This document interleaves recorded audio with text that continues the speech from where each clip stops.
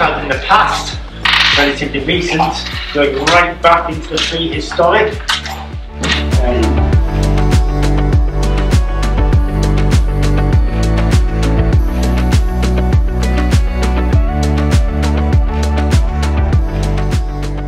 I really enjoyed learning about the medieval burials. That was really interesting. To see the difference between where you were in society and how much money you had.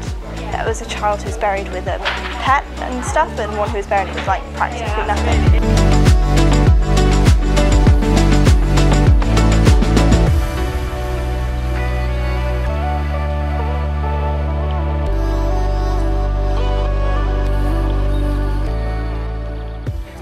Probably learning about the prehistoric facts over there. Yeah. Probably that most of them died quite early in life and that they didn't have very much to do.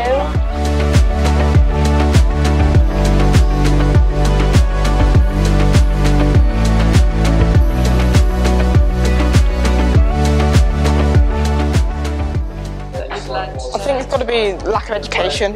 People are being forced, because they can't pay, they're just being forced to work for long hours each day. Yeah. Yeah, it depends about if you're rich or not. Especially with burials, I think some were just discarded ditches, or if they were rich, they would have had more necklaces and jewellery. So.